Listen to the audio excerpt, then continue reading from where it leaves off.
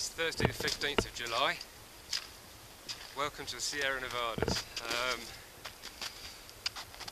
I've been up here a couple of weeks now. Oh, first of all, sorry about the lack of video on the blog lately.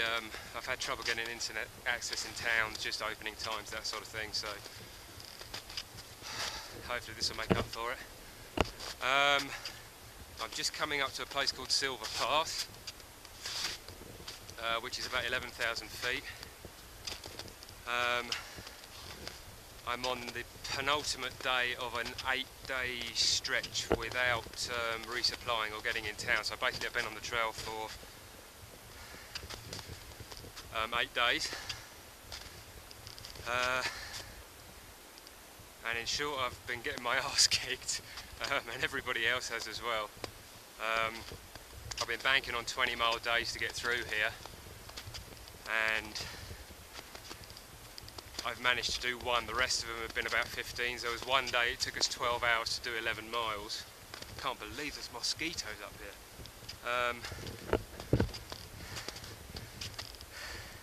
And it's just really hard. I mean, it's fun, but God, it's hard. Basically, the day's consisting of just getting over mountain passes. If you imagine the elevation graph, imagine like patient's heartbeat on a hospital cardiograph. It's just up, down, so you go over a pass up to about 11, 12, 13,000 feet. You get to the top, then you go down the other side. You get to the bottom, and then you go up again, and the whole thing carries on. I've got about 2 or 3 weeks of this, and that is the Sierras. Fortunately, the hardest bit's out of the way. We've done Forester Pass, which was the highest point on the PCT. That's about 13,000. Muir Pass was a real killer. Mather Pass was a real killer as well. But those are the 3 or 4 really hard ones that are out of the way. From here on in, the highest ones are sort of about 10, 11,000 feet, which means we're just below snow line.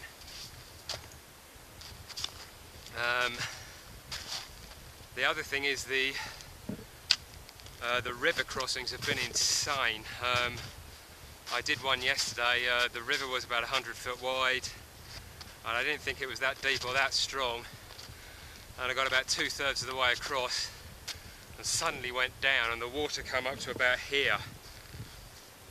And the current got me, and I thought I was going, but somehow I managed to get across. I've had 2 or 3 of those. Yesterday I had about six river crossings. I started off by taking my shoes off and just putting my sandals on to get across, but you just get so wet that now you just come to one, you just get in and you get across it and you get wet. So for about a week solid, I've had pretty wet feet. The mosquitoes are insane. Not so bad up here, but once you get down to the valleys and the gorges, it's normally a meadow at the bottom, a lot of water. As soon as you stop,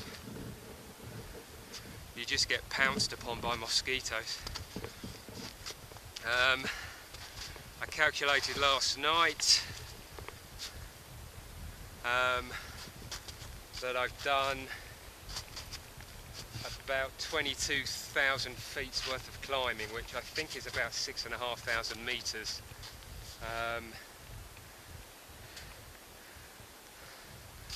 It works out roughly that I have to do about 15 to 20 miles a day and basically climb Ben Nevis day in, day out, and I've got that for about the next couple of weeks. Then it calms down a little bit. We come out of the Sierras, and we start entering the chain of mountains, which stretches pretty much all the way up to Washington. It's a volcanic chain. Mount Shasta, Mount Etna, Mount Washington, Mount Hood.